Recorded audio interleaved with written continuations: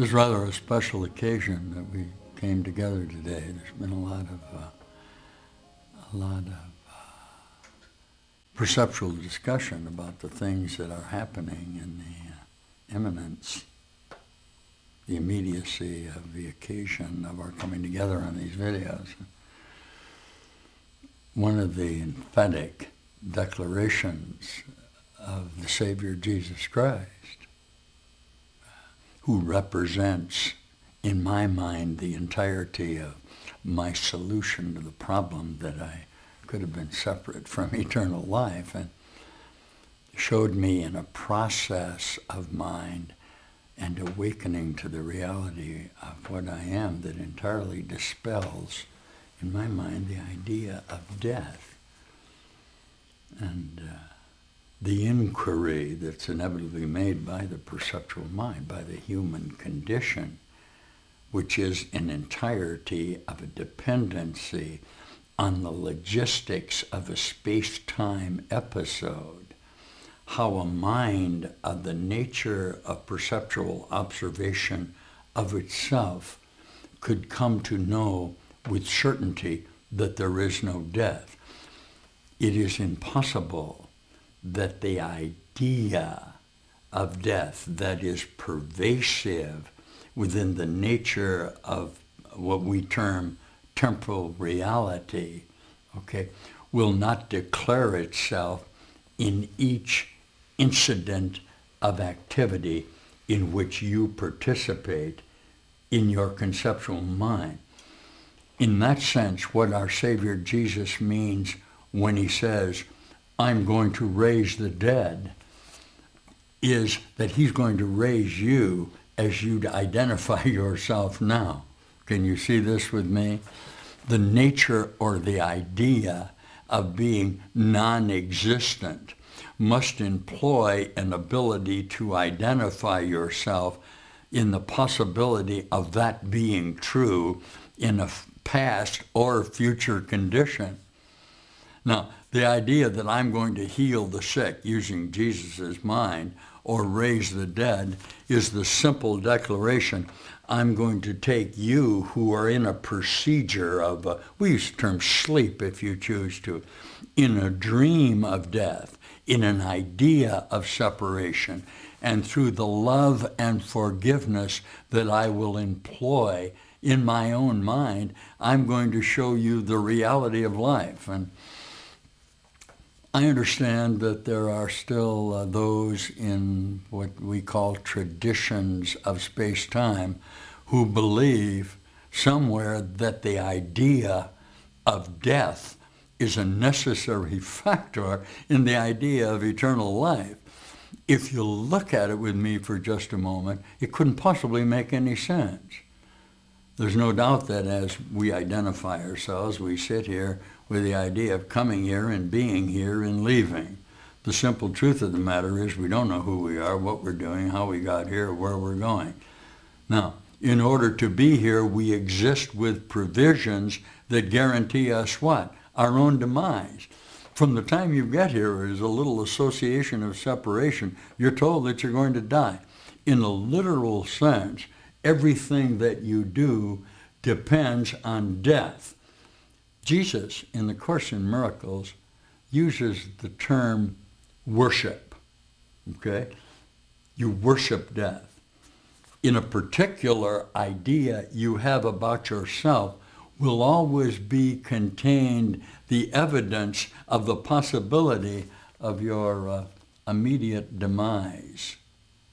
I'm going to let you look with me, and this is from our Course in Miracles, how a whole mind handles the idea of the possibility of death that is contained as an idea in your mind with the inclusion of the entirety of the reference of yourself, mentally and emotionally and conceptually as to what you think you are. And we're going to look just for a second at the first two paragraphs of lesson 163. Let's glance together then at this lesson. There is no death. the Son of God is free. Notice that it doesn't say that you're not going to die. It says there is no death. Death is a thought that takes on many forms, often unrecognized.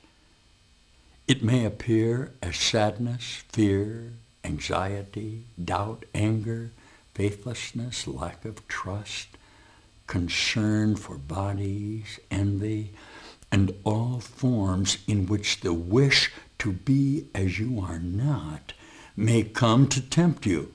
And all such thoughts are but reflections of the worshiping of death as Savior and as giver of release. Listen to what it is. Embodiment of fear, the host of sin, God of the guilty and the Lord of all illusions and deceptions, does the thought of death seem mighty? For it seems to hold all living things within its withered hand, all hopes and wishes in its blighting grasp, all goals perceived but in its sightless eyes. The frail, the helpless, and the sick bow down before its image, thinking it alone is real, inevitable, worthy of their trust, for it alone will surely come. So we're looking at the idea that within those first two paragraphs are what we really know death to be. Okay? If you look at it with me, when you express anxiety, it's the same as though you're dead. When you're fearful, you're dead. When you're unhappy, you're dead. Okay? When you doubt, all of the things that represents ideas about yourself being separate from the reality of the love of God define what death is. I'll look with you for just a moment, if you like, about the idea of death. Okay, you might try it with me if you want to. Say to me, within the conceptual mind, everything is an idea. Say that. Everything is an idea. Yes. Surrounding you are objective associations of your mind that you have given evidence of correspondence within your mind that express ideas about outcomes that you want concerning these forms within your concepts. What this lesson says, and what I am very certain of, is that in a literal sense, every expression of the form within your conceptual mind justifies your temporalness and hence your death. There is no relationship contained within space-time that does not define to you the idea that you could actually be terminated. This would have to be true because you're in a constant condition of apparently being terminated, or with a minimum, the prospect of being terminated any second. Now, we call that fear. Is there a difference between fear and death? What would it be? The idea of fear is what the idea of death is. So remember what it said? The idea of death takes many forms, and it's an expression of our emotional involvement with each other in our certainty that we can reach conclusions about what life is within ideas of the occupation of time without the admission that we come from the entirety of a real source. So there's a little test that goes on for you when I look at you from the certainty of my enlightenment, and I say there is no death.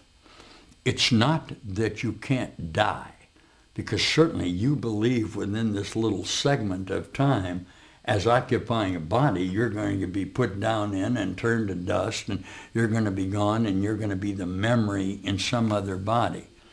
What I'm offering you is my certainty that there is no such thing as termination.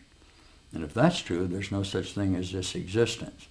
If it is true that life is eternal and that this is not life, there's no need for you to be concerned about the structure of your idea of fear in relationship with the occupation you have to occupy this space-time.